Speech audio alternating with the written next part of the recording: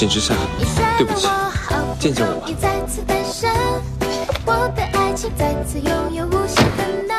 好，我不开车，我坐地铁。真是。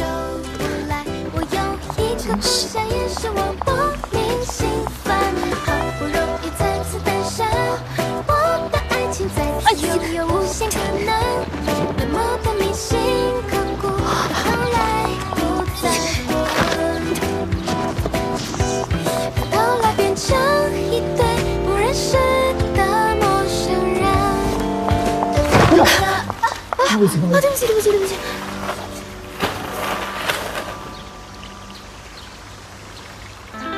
怎么是你？我跟你说啊，你这个海报已经把我的海报挡上了。你是欠了人家很多钱吗？被贴的满街都是。我不知道怎么说。对了，你怎么在这里？我来参加你妈妈的婚礼。我妈妈的婚礼？我是叶明的弟弟。从此以后呢，咱们就是一家人了。希望我们可以和平相处。有什么需要我帮忙的地方呢，尽管开口。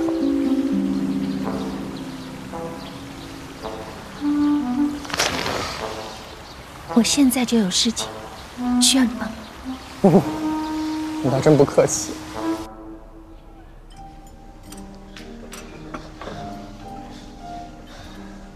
你终于肯见我了。你不是说你有话要说吗？你现在可以说了。好，我很真诚地告诉你，我并不是要去河北玩，我当时只是想借机气一下你，看你还在不在乎我。你应该知道我心意了。我现在能理解为你在跟我示爱，想挽回我。你是要答应我了吗？我今天约你出来，也是有话要当面和你说。我有男朋友。怎么可能？你也认识的。我认识。好，那就要出来。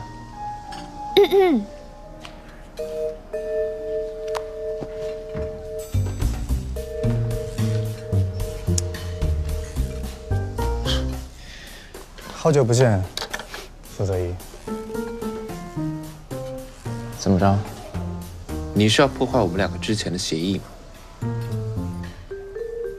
这个呢，就是爱情的力量。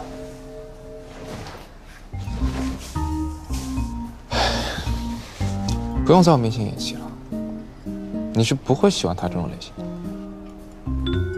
那你喜欢什么类型？咦，话不可以这么说。人的口味都是会变的。况且，我也不觉得夏夏会喜欢你这种类型。好，那你告诉我，他喜欢你什么？你怎么老问这么老土的问题？我和夏夏之间的隐私，不喜欢跟外人分享。人你也见到了，你现在可以走了吗？你告诉我，你到底要我怎样才愿意跟我好好的谈？要么我们的婚礼，你来参加吧。还有啊，可不可以麻烦你离开这个位置？我喜欢坐在夏夏的这边看着他。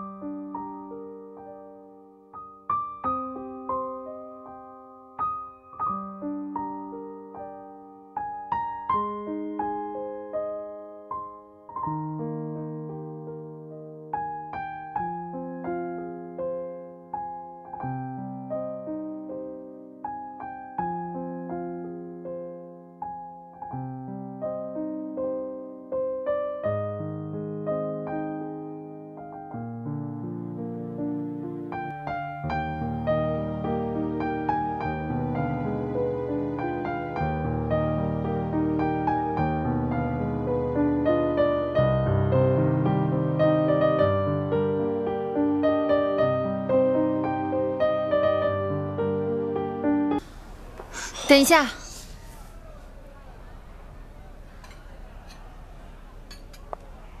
我还有句话没有说。我希望今天是我们最后一次见面，因为我这辈子都不想再见到你。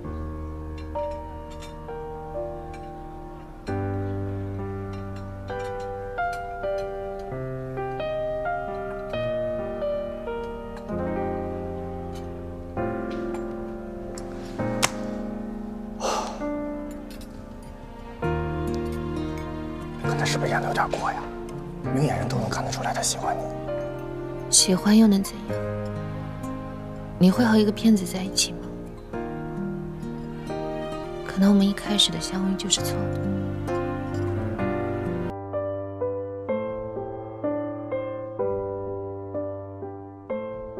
放开我！芊芊，别这么叫我，我跟你很熟吗？我现在脑海里就有一句话。 你的事情我一点都不想知道，也不想和你有任何关系。我不会原谅你的。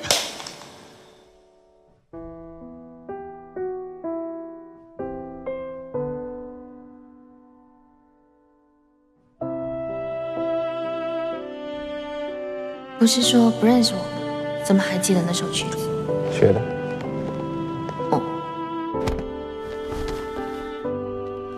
等一下，我告诉你。 我喜欢你，傅泽义，你想让我怎么办？小姐，我们要打烊了，要不我帮你打个电话，叫人来接你。我自己可以。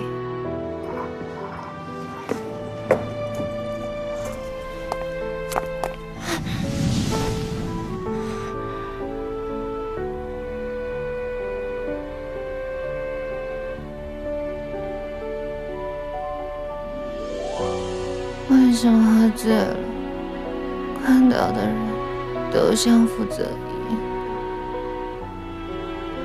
讨厌鬼的样子？